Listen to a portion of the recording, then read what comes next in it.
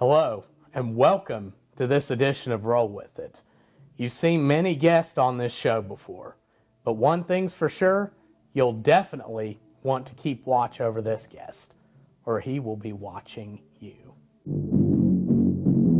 Cole Villers, three! I spoke too soon! Pippen breaks loose! He's going to the end zone!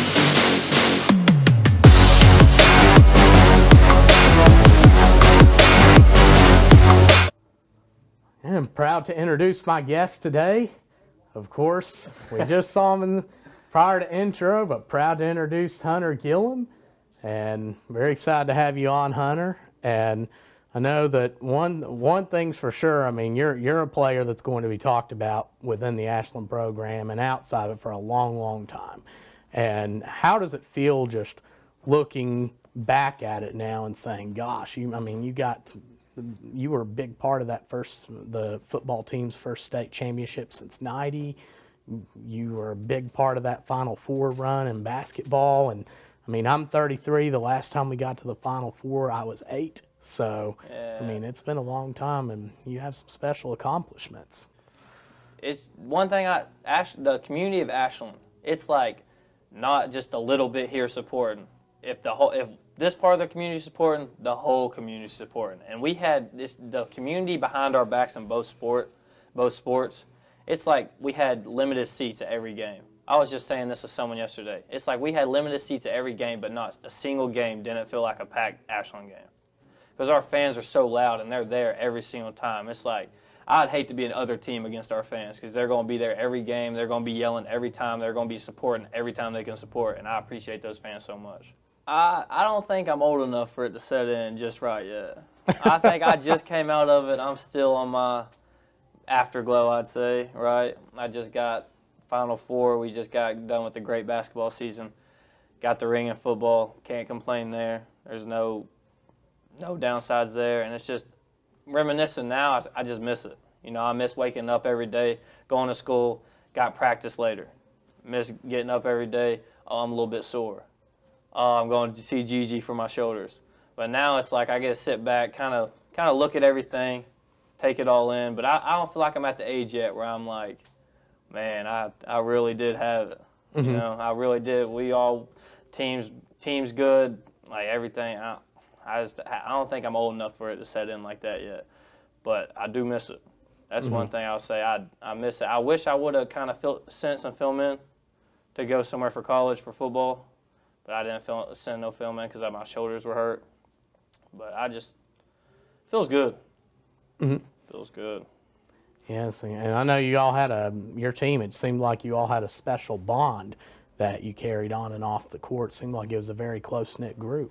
See, at the beginning of the year with Sean and Xander coming in, we weren't like we were last year. And the big thing about last year's group, we were super close. And I think that's what carried us. But we used to go out to eat after every practice, or most of them, to trace. We had team devotions. We used to do those a lot. And like by the end of the year, we were just as close or closer than last year's team. And I think that's what helped carry us through the state and through regions and through districts. Okay. Hunter, I know that one thing that you're especially known for is getting in opponents' heads. And I know that had to be quite an experience, even making it onto KSR for that. It is something crazy, and I've always, from a young age, I've always wanted to joke with people. It's always been like, how can I get a laugh here? How can I get a laugh here? And on the court, or on the field, it goes straight into that. So like when I sense someone getting mad, I'm like, this is an opposing guy. I'm just gonna make him more mad because that's gonna help, because nobody really likes to play mad. It's like in a fight. It's like the person that's more mad usually going to lose because they're not thinking straight. Mm-hmm. So like in a basketball game, if he's super mad, he's going to dribble it off his foot, and then you tell him he dribbled off his foot, he can't really dribble, he's going to get more mad, he's going to do it again. Mm-hmm. And that's just the attitude I have. So when I'm out on the court, it's not that I don't take anything serious, it's just when I'm not serious, that's when I play the best. Mm-hmm. And I've told that to so many people. Cole Villers even said it in an interview. He said when Hunter's not serious, that's when he plays the best. And so on the court, everything goes over my head. So like if I dribbled off my foot and you say something about it, I'm going to sit there and laugh and tell you I'll do it again. But when I say it to you, you're going to sit there and get mad and then do it again and get madder. So I just, any little thing the opponent does, I'm trying to capitalize off of. And that also makes momentum for me and my team. One story I heard in particular about was with Rowland County. The funny one in that game, it was probably fourth quarter, about 30 seconds left, and someone from the student section on their team goes, "Hey, 23, you're a." And then I seen some girl over here on the side of the student section, and I said, "Hey, you got a Snapchat?" And this was it was fourth quarter, 30 seconds ago while we were down by 2. And Cole Villers said, "Hunter, what are you doing?" I said, "My bad, bro. This dude was talking to me." And then just got right back in the game. And that's I play, and I just feel like I play better unfocused, because when I focus on something, I tend to overthink everything I do. So when I think about something too much, then now I'm at a downfall with it. So when I'm not thinking about it at all, it's just like it just flows. I just do everything on spot and just play how I play. On offense, I know I'm not the biggest threat, so I'm not going to go out here and try to score 20 points, because I know I'm going to miss 40 shots to do that. And then that's just going to hurt the team. So I'm out here trying to get every hand-on ball that I can, every rebound that I can. On defense, I don't even care if I play 3 minutes, but I'm going to come out tired as can be, needing the water. It's just I'm trying to get in there and play as hard as I can for the minutes I get and do anything positive that I can. And it's just like, and then once you do one thing positive, you let that momentum carry you to the next thing positive. Let that momentum carry you to the next thing positive. And it usually just works out in my favor. And then it's like, not necessarily I got to score 20 points, but if I got three or four steals, and I can help Cole Villers, or Colin, Ethan Sellers hit a three-pointer, that's fine with me. And what inspired you this year to, because I know last year you had short hair, and this year you grew, you went back, because I'm a big 80s fan as it is, you went with the mullet. So during summer, the whole quarantine, I was like, well, I had the buzz cut 2 years ago, so I went all the way short to let it grow out to whatever, just to see if I liked any short hair.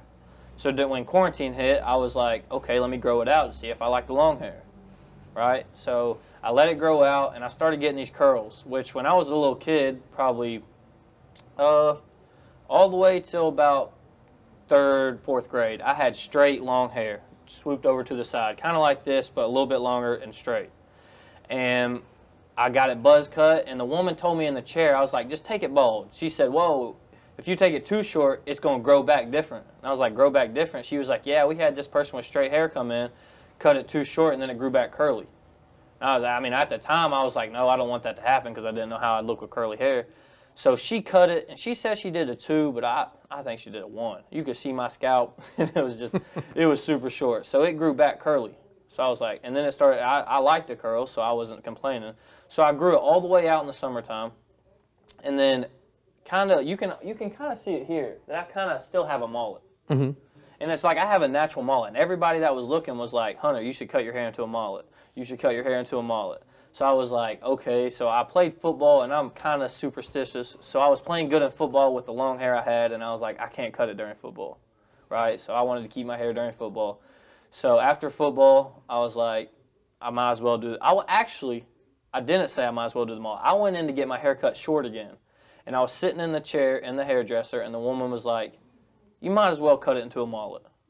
She was like, you can come back in 2 weeks if you don't like it. We can cut it off, but you already have the hair. It's already kind of shaped naturally into a mullet. You might as well just trim the sides and cut it into a mullet.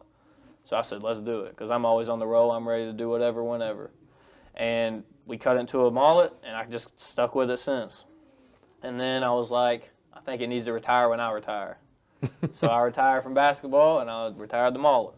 Nice. And then I know that one thing that you're not retired in, and I know I've been actually doing quite well, is your business. You actually have your nickname Skeep, and actually have some products based on that. Talk about what and really just about the business and the products you have.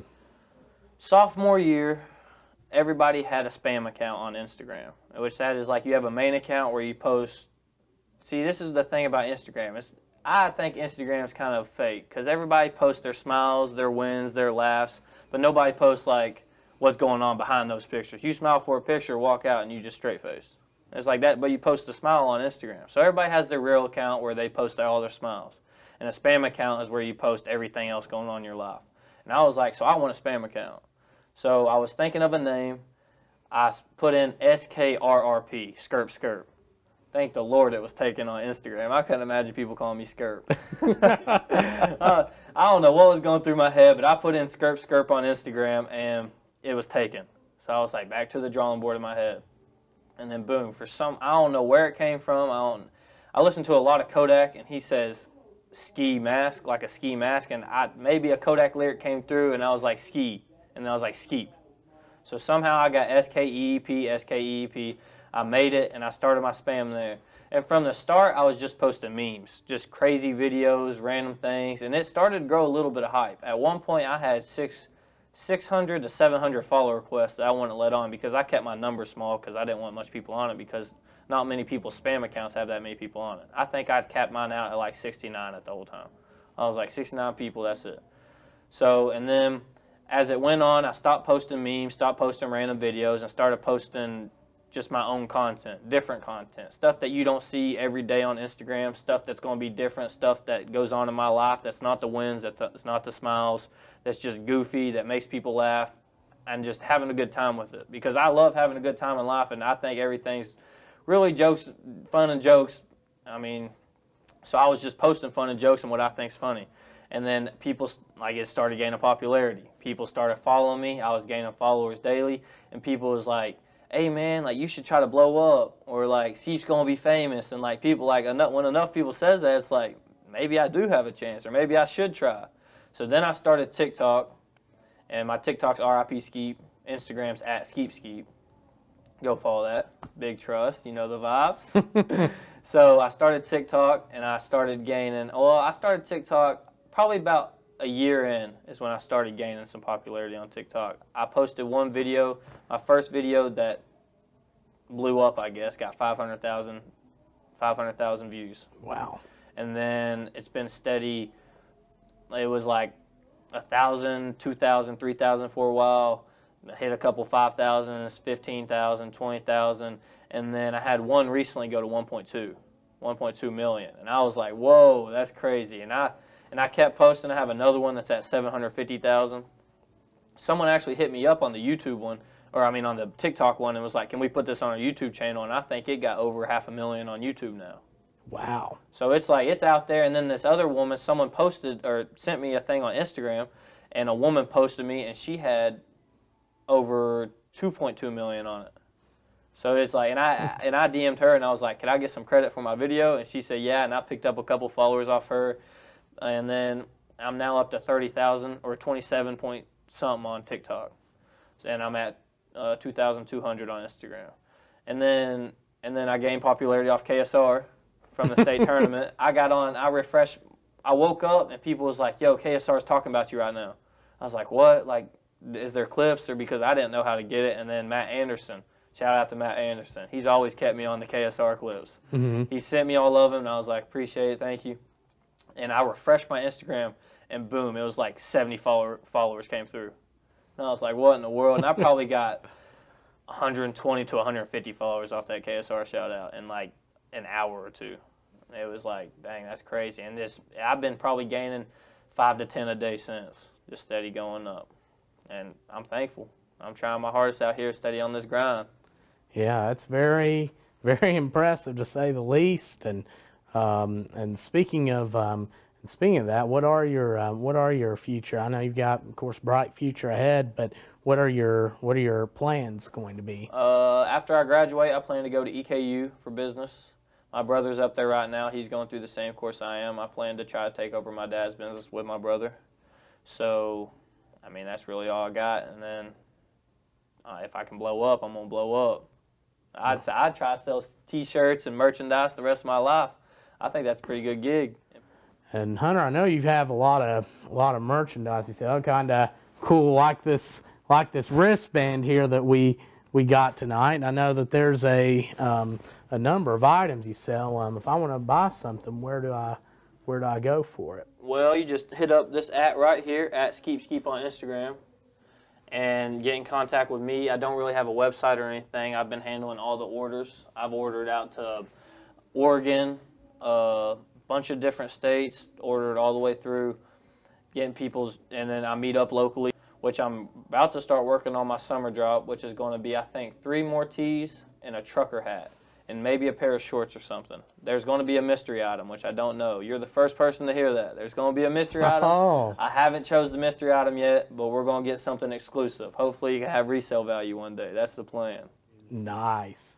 Well, Hunter, it was a heck of a lot of fun having you on today, and no doubt about it, it'll be fun watching. I mean, you were a fun player to watch, but I'm also very excited for your now and for your future.